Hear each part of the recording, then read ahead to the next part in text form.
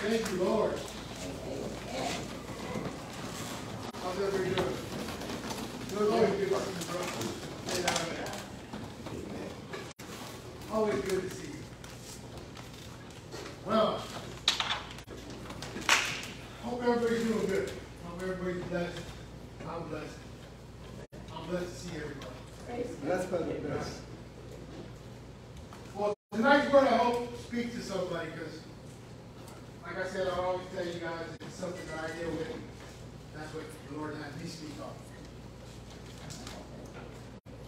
I know some of us have probably received some bad news, or it's something that's hard for us to deal with, and we just don't know how to handle it.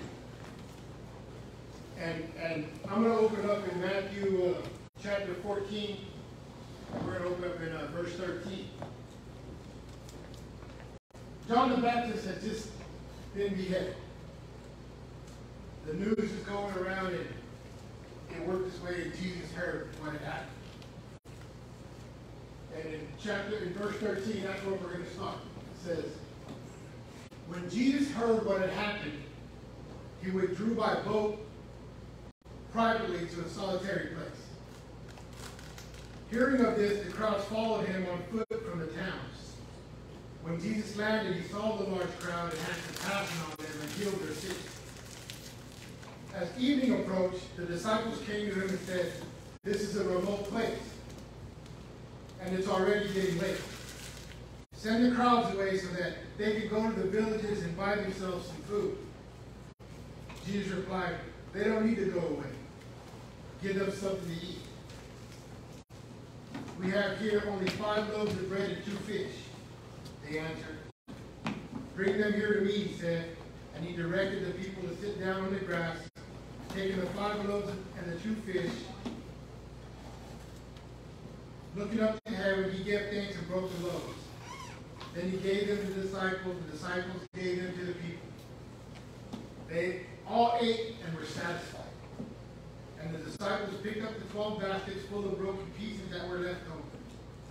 The number of those who ate was about 5,000 men, besides women and children.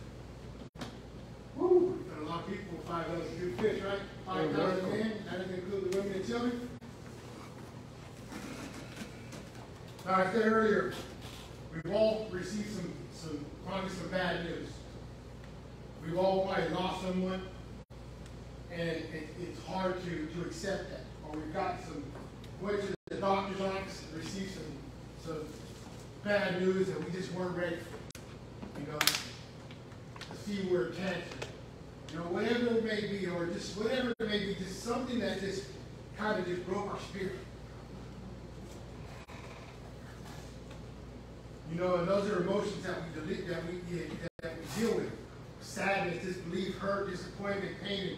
See, these are things that God said that we were never going to be, that we were never going to have to deal. We were going to have to deal with these. See, as I was reading and I opened up in verse 13, I looked at it and it says,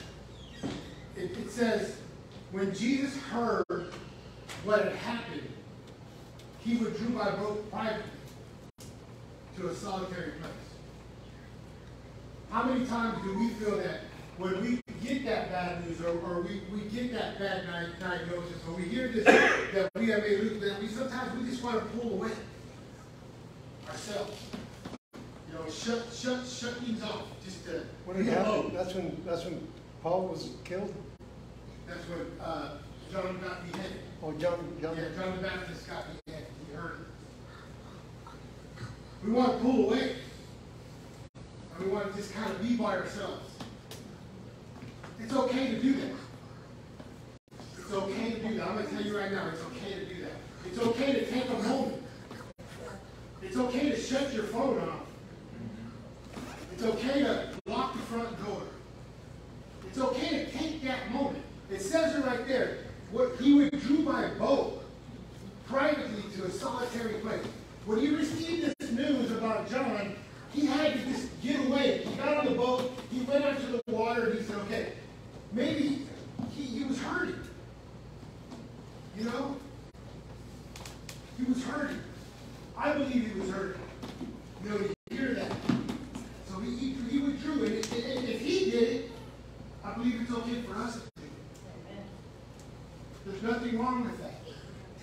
time you need. How many times in our lives have we received news and the lost heard something that upset us? It's okay to separate it. See, part of me thinks it would have been much easier for Jesus to stay out there on the water and to stay away from everybody and to stay there and just not deal with it. Right? It would have been a lot easier. You know, and I think sometimes we can get caught up where that's easier for us. Just to stay away from everybody and shut the world up. You know, I know we can get to a place like that. I've gotten to a place like that where I just don't want to deal with anybody else's stuff because I'm dealing with my stuff. But I want to show you something. Stick with me here, okay? Let's go to verse 14. So Jesus is on the water, and he's working his way back to the shoreline. Like I said, he probably wanted to stay out there no longer, but no, he worked his way in. He saw the crowd of people. He saw the crowd of people. When Jesus landed and he saw the large crowd, he had compassion on them, and he healed their sick. This is what I'm getting to. Here I read the scripture, Jesus took the moment that he needed out on that water. He took the moment that he needed. Like I said, it's okay for us to take the moment that we need. But he also understood that even though he received that bad news, that the work that his Father sent him to do doesn't stop. It doesn't stop. He still had work to do. You know, and the same thing goes for us. Yeah, we're going to receive that bad news. And it's okay for us to sit back, digest it, do what we got to do, but we have to understand that God has called us to do something. And we got to continue to move forward. We have to continue to do that work. See, it says here, and he had compassion and he began to heal their sick. He had work to do. The bad news about John, he accepted when it happened. But he still said, I have work to do. The Father sent me to do work, and I need to do it. See, those are the moments when our faith is tested the most. And I can guarantee you it's those moments that when those kind of things happen in our lives, you know, our faith is being tested, I can guarantee you also that your faith is also being watched. Your faith is also being watched by those around you. They're it's being watched by your family. It's being watched by your kids. Whoever your immediate, your friends. They want to see how you're going to respond. You know, because if you're walking around saying, my faith is solid. I stand on the rock of Jesus, and you're walking around doing that all day, but then all of a sudden you get this bad news, and guess what? Your faith is shaken, and you don't look, it's gone. It's like, they're going to look at you and be like, well, I thought he was solid in the Lord. You know? It's being watched. As Christians, what we do, how we live, how we talk, how we live our lives, how we treat people, all that is being watched. It's being watched. Our faith is the most important thing in our walk with Christ. Without faith, there is no walk. Correct? Without faith, there is no walk. So if our faith has to be solid, and I know it can be hard at times. I know it. I understand it.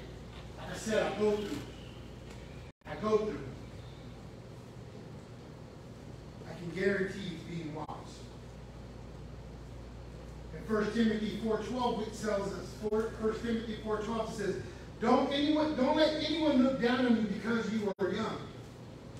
But set an example for the believers in speech, in conduct, in love, in faith, and in purity. Set the example. In our faith, we're called to set an example. How can I say that my faith is in Jesus Christ in everything in my life, and then when something bad goes on or I get bad news, all of a sudden my faith is out the window? What kind of example do I set for my daughter that's sitting here in the corner? I'm not setting a very good example. What kind of example do I set for my wife? I'm not setting a very good example. It says, but set an example for the believers in speech, in conduct, in love, and in faith. In faith. In faith. God has called us to set an example and be an example. So the examples we are setting to those, I guarantee, that are watching us. If they're watching us, we're setting an example. How many times has somebody come up to you and said, man, bro, I see Jesus is just doing great things in your life. Because guess what? I guarantee you're setting that example. You're walking out your faith. You know, you're everything about you. I told you that you can tell when somebody has a relationship with God and when somebody doesn't. You can just see it. You can see it, and you can hear it in the way they talk. You can see it in the way they act. You know, and how they live their lives. You can see it. They're setting that example.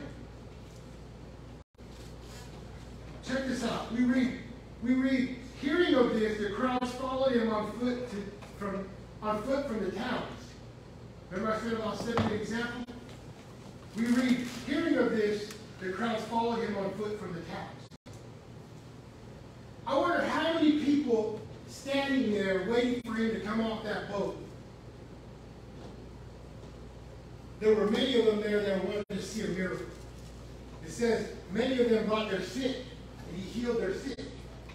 A lot of them, I guarantee, were there for healing, bringing their sick to him to be healed, for prayer. And I guarantee nothing's changed today. I guarantee there were some of them there that wanted to see how he was going to respond to this news that he received. Was he going to be the same man he was before he got on that boat and went on the water?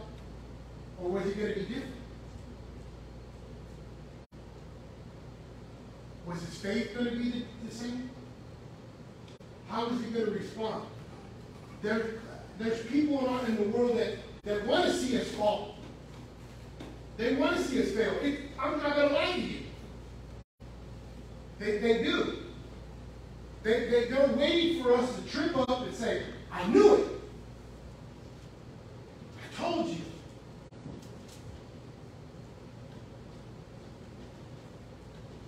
How many people maybe have we crossed paths or we heard in the past that are just waiting for us to fall? To say, I knew it wasn't real. I knew all that Jesus mumbo jumbo you were spitting wasn't real. It just took this right here. Look, you're the same, now you're back to being the same old person you were before. There's going to be people. So I wonder how many people were on that shoreline who were just waiting to see who was going to come off that boat.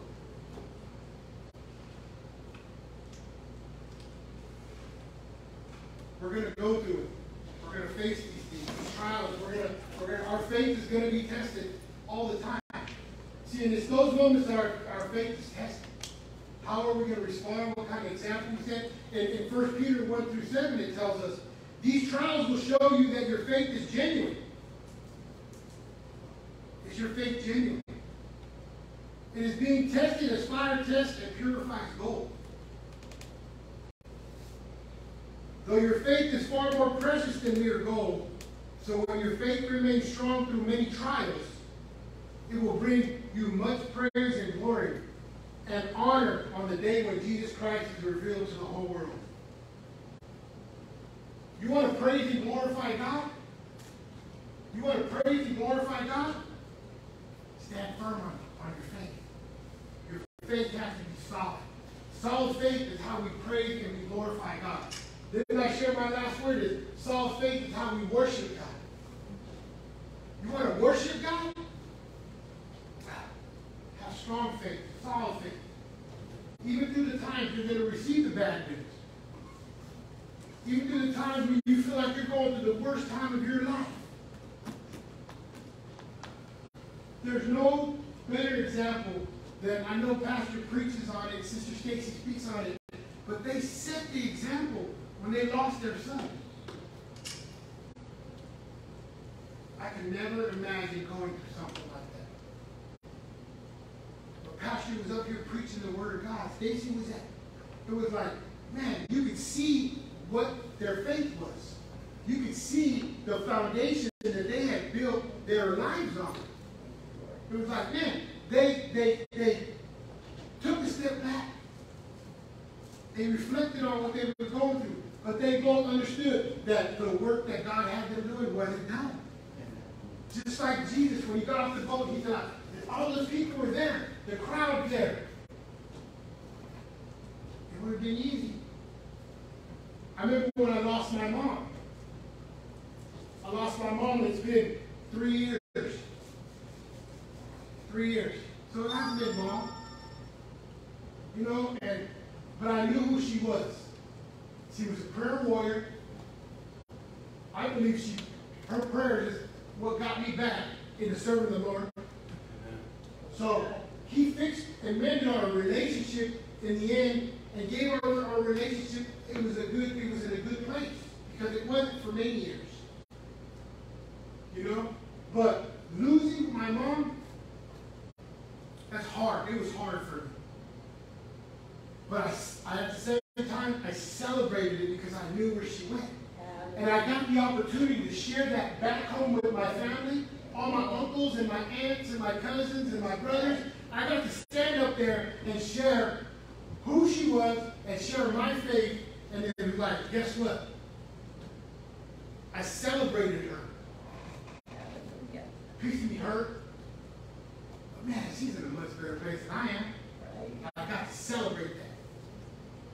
That was me standing on my faith and understanding, look, Jesus is the rock. He's my faith. I got to stand on that no more because that was hard. That was a hard thing for me to do. I'm the baby. Right? I'm the baby of the group. I got to stand up there on my faith and say, look, give it all to Christ. Share the word, share with my family, and I hope they spoke to them, and I set the example. I believe I set the example, and I believe that some of them might have accepted Christ in their heart.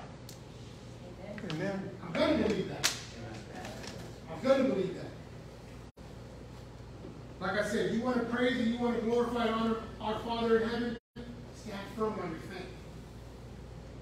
Stand firm on your faith. There is nothing more precious than our faith. Not even gold is more precious than our faith. But let's jump to verse 15. In verse 15 it says, look, as evening approached, the disciples came to him and said, this is a remote place, and it is already getting late. Send the crowds away so they can go to the villages and buy themselves food. Jesus replied, they don't need to go away. You give them something to eat. We have here only 5 loaves of bread and 2 fish, he answered. Bring them here to me, he said. Okay, stick with me. Jesus was on the boat. He got off. He had compassion for them. He began doing it. He could have stopped right there.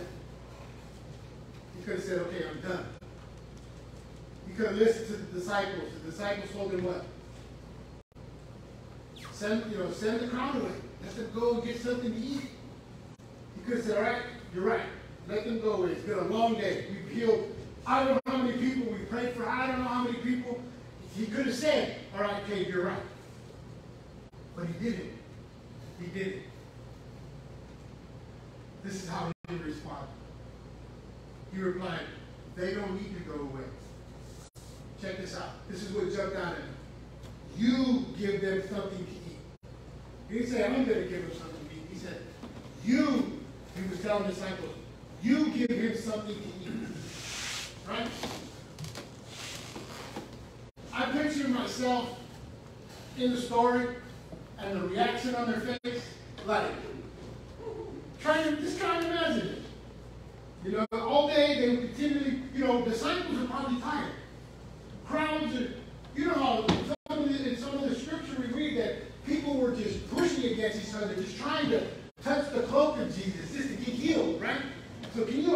they were just probably working their way, trying to get people to, not be so crowded and trying to make it kind of more organized. Like, okay, go ahead, it's your turn. It's your turn. I bet you they were tired also.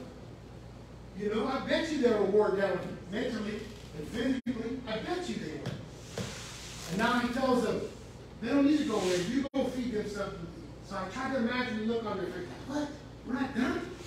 They didn't have any faith because they didn't think they had enough food to feed them. We're not done? I'm going to get there, Pastor. We're not done.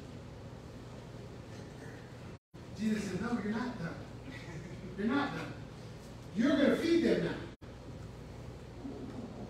And I picture the disciples looking at the basket, looking at all the people.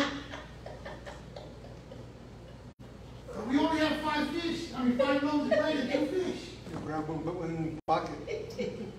Right. Really? We only have 5 loaves of bread and 2 fish.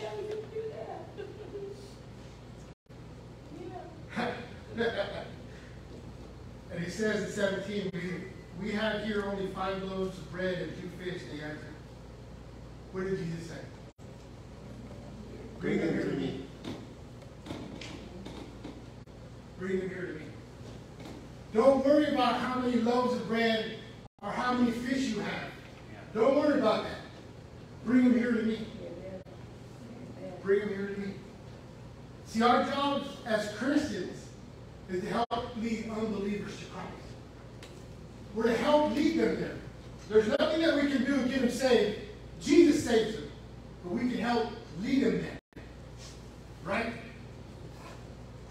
See, to share our faith, to share our testimonies, to share what God has done in our lives, what Jesus is doing in our lives, that's what we're called to do. Those are our testimonies. That's our faith.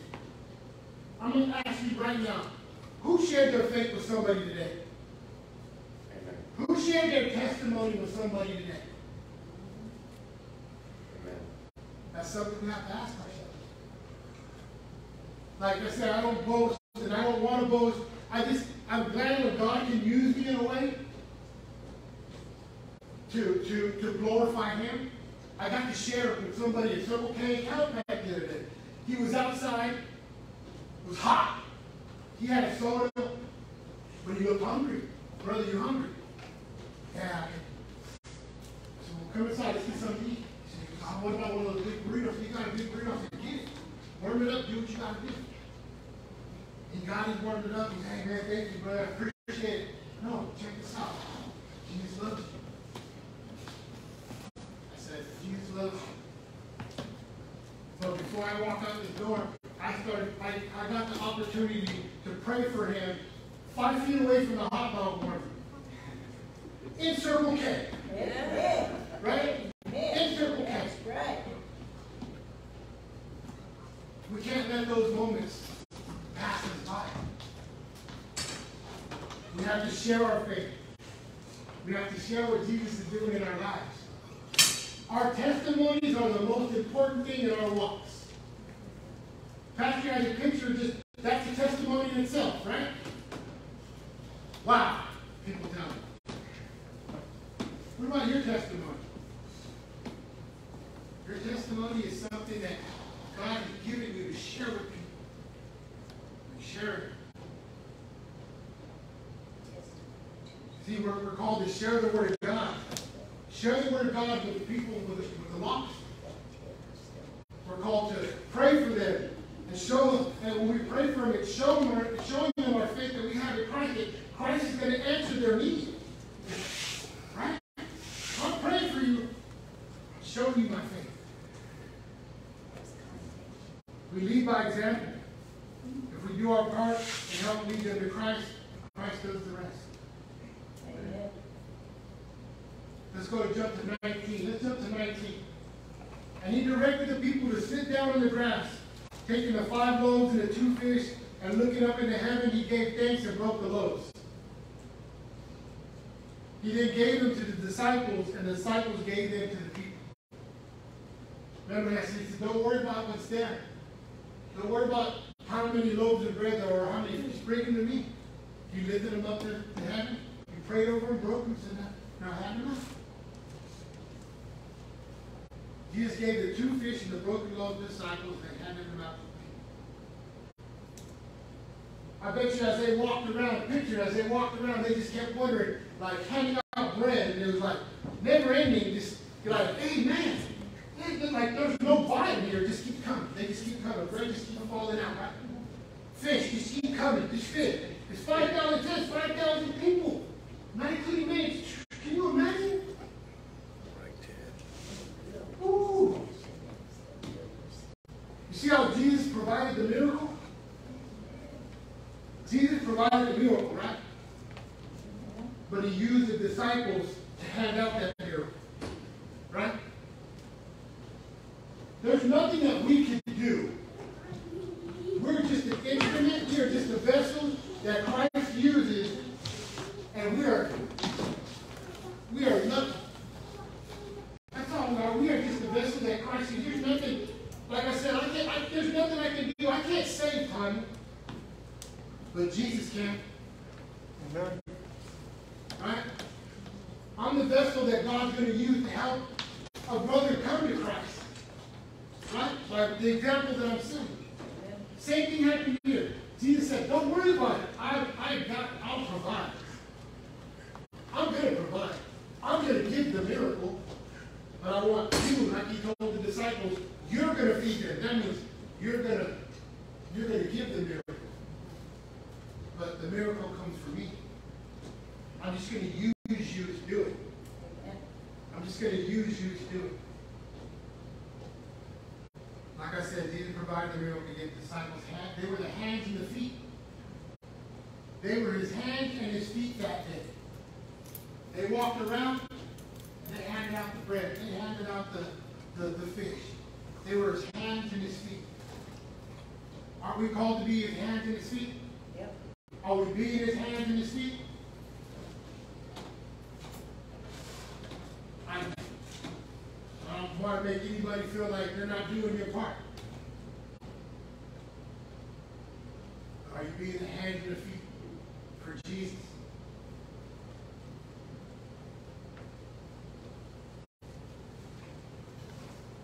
See, he wants to use the same way as he used the disciples. We're called to do and live the same way as the disciples. He wants to use us in the same way. But are we allowing him to? That's the question that I have. Are we allowing him to? It's easy to say I'm going to do it. And when it comes time to do it, do we do it?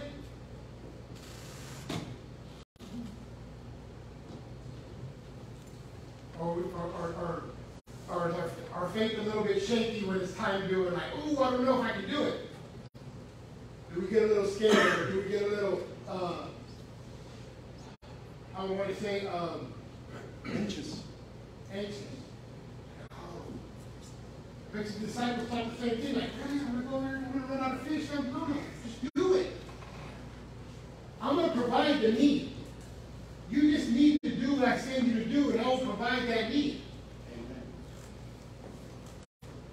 Too many times we think that we're doing it on our own, and we think that we're going to do it. No. Trust and have faith that Jesus is going to do it, and he'll do it. He'll provide the need. Yes, he will.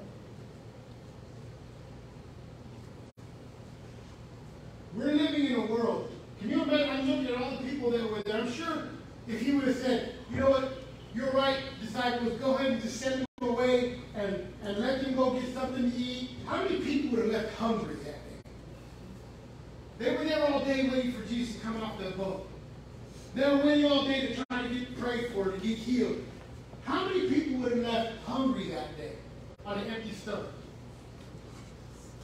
Imagine that. We're living in a world that is spiritually hungry right now. That is starving. That is starving. And it's trying to feed itself everything else to try to fill itself up, to make itself feel full and feel better. And instead of going to God, they're dealing with, they're trying to just fill themselves with other stuff. We're living in a world that is spiritually starving. Right? We need to be like those disciples. We need to take the Word of God out to the world, and we need to share them. Look, you're trying to fill yourself up with things of this world, and you're never going to be full. I know somebody who will fill you up. I know somebody who will not make you. You won't be hungry anymore. You won't be spiritually starving anymore. I know somebody who can do that for you. You don't have to go out and search for scraps anymore. You want steak? He got steak for you. Show them the way. Show them the way to Jesus. Lead them. Help lead them there. Help lead them there. We're living in a world that is spiritually starving. It tells us in Matthew 5:6, it tells us, blessed are those who hunger and thirst for righteousness, for they will be filled.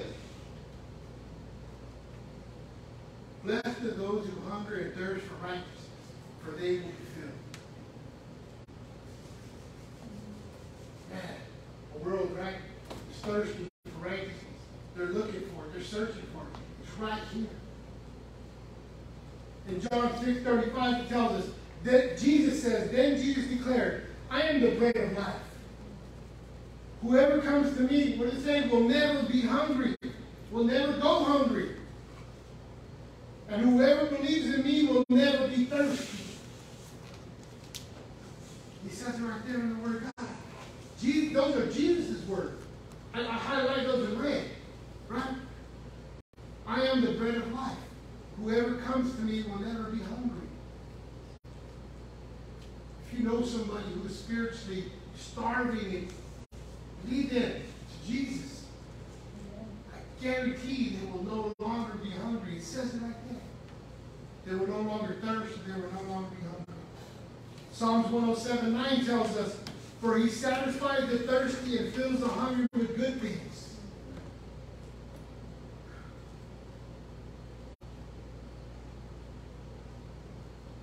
How can we not share with others what Jesus is doing for us? How? Remember, you were spiritually starving one time, right? Everybody in here was spiritually starving at one time. Somebody took the time out of their day to talk to you about Jesus. Or somebody invited you to church and you showed up. They took that time to invite you. Or they took that time to share their testimony with you. Or they took that time to pray for you. It's not a coincidence that you're here tonight. Someone helped lead you here tonight. They introduced you to Jesus Christ, right? Now you're not hungry no more. The hunger we have is because we want more of Jesus. But that other stuff that we were filling ourselves with out in the world, it doesn't even matter to us no more. We don't even crave it no more. I know I don't. I don't crave the things that had me out there in the world. Jesus got me full enough. He's got me full enough. He can do the same thing for you. Right? But you got to make sure that you're filling yourself with. You got to make sure that you're feeding yourself the Word daily. That you're diving into the Word and you're in prayer and you're surrounding yourself with kingdom-minded people. You got to make sure that you're doing that daily, because it can be we can get into a situation where we say, guess what? We're not feeding ourselves no more. We're not feeding ourselves no more. And guess what? Then all of a sudden we start becoming hungry again. And then we start going out there trying to feed ourselves with other things besides the Word of God, and then we find ourselves in trouble. Don't do that. That's trouble. That's trouble. In verse 20 it says, they all ate and were satisfied. And the disciples picked up the 12 basketfuls of broken pieces that were left over. The number of those who ate was about 5,000 men besides women and children. They all ate and were satisfied.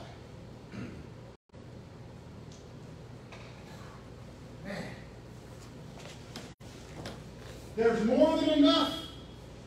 God has more than enough to go around. Right?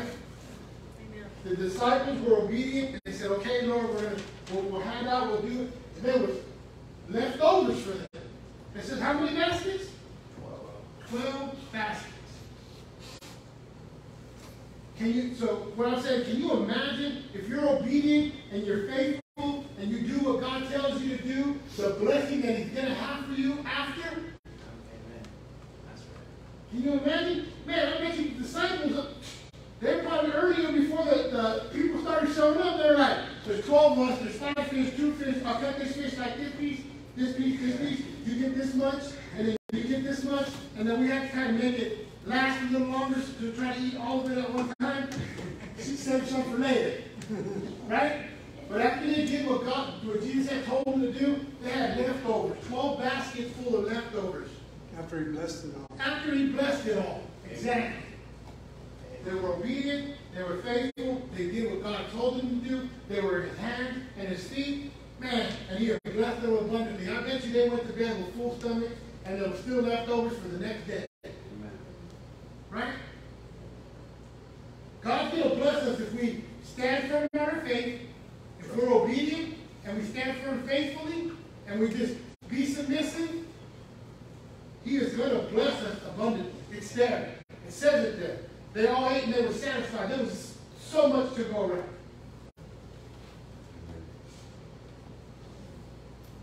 See, with God, there's more than enough to go around, but we have to be willing to share with others what God has blessed us. See, blessings for us are not meant for us to keep. Blessings for us are to share with somebody else. Because they're just going to keep coming and keep coming and keep coming. Right? Why am I going to keep stacking blessings on top? I'm going to share that with somebody else. Your blessing isn't yours to keep. Remember that. You ever heard, we've all been there said, man, somebody blessed me today with something to eat.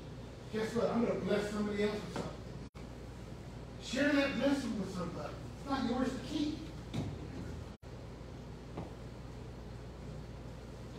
See, this is the attitude that we're supposed to have during the hardest times in our lives. But it's not easy. I know it's not easy. It's not. I believe there is more evidence in our faith that we can share it with others, even in our worship. Even in the worst times that we're going through. Our faith is the evidence that we can share with people. That is what's going to, they're going to see is what's going to help them be like, okay. He's standing firm on the rock. How's your faith?